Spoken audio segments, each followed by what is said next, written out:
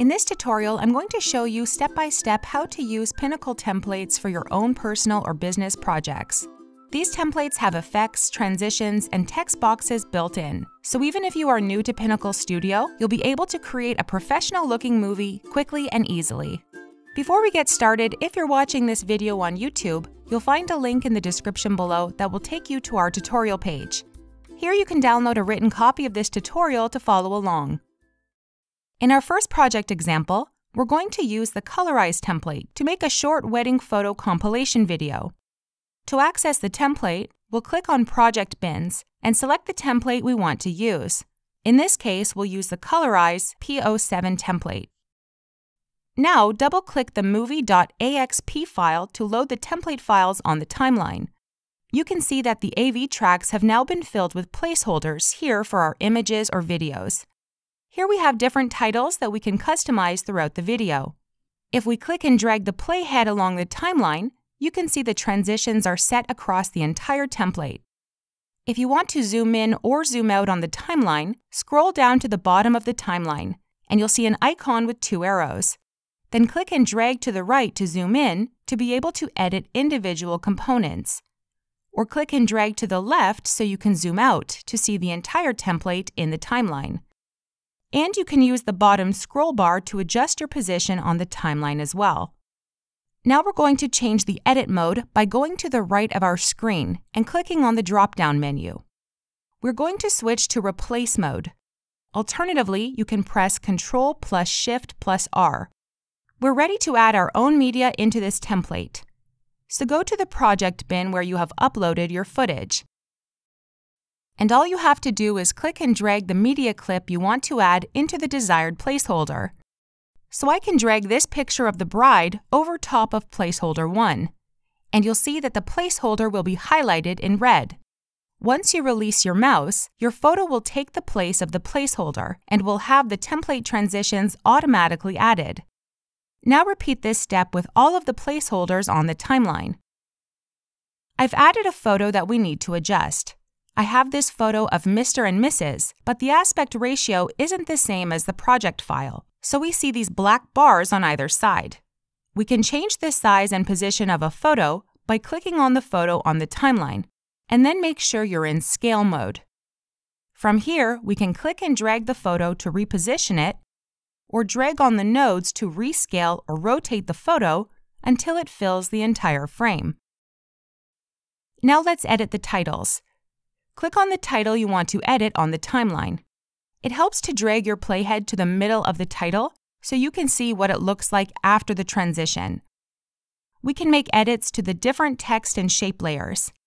Let's click on the first text layer and change this to Our Wedding Day. Now we'll click on the second text layer and change this to Lauren and Ben. Let's edit another title on our timeline. Let's say you want to remove one of the elements of this title. You can click on the text or shape layer and right-click on it and select Delete Layer, or press the Delete key on your keyboard. Alternatively, you can click the Hide icon to make the layer invisible in case you change your mind and want to enable it later on. I'm going to change the text to The Beautiful Bride. But I also want to change the color of the shape layer because it doesn't really match the color scheme of my photos. To do this, I'll click on Shape Layer, and then just change the fill color to your desired color. You can even use the eyedropper tool and select a color from your photo so it matches perfectly. You'll want to save your project as you're working on it, so go to File, Save Movie, and save it as a studio movie project that you can edit later on.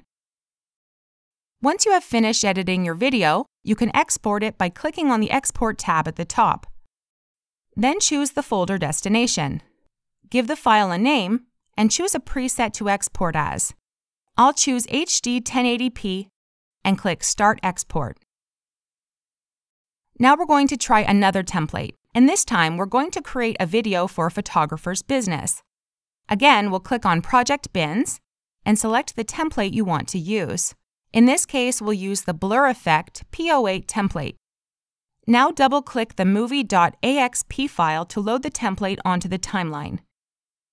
You can see that on AV Track 2, we have several split-screen placeholders, which are different from the media placeholders that we worked on in the first template. To add media to the split-screen placeholders, right-click on one and choose Open in Sub-Editor. This will open the sub-editor in a separate window. From here, you'll click on the project bin that contains your media. Then drag and drop your media onto the placeholders as we did in the first project. For this template, we're going to replace the same image in all 3 of these placeholders, as that is what will give us this blurry layered effect. You can drag the playhead to the beginning and press play to preview. While we're in the sub-editor, you'll also want to make any edits to the titles within each one. Just double-click on the title. Let's change this title to the name of the photographer. We can even click Add Text Layer to add a subheading that says Professional Photographer underneath, and change the font and size. Then press OK. Now repeat this process with the other split-screen placeholders by going into the sub-editor and dragging and dropping the images into the placeholders. You can delete any titles you wish to, and press OK. In this template, we also have some regular placeholders on AV Track 1. Make sure that you are still in the Replace Editing mode. Then drag and drop the same image you used in the split-screen placeholder into the regular placeholder. And if we drag the playhead to preview, you can see the beautiful effect that has given our image. Continue this process until you complete your project. These are just a couple of the awesome templates you can use to create your own unique and professional videos.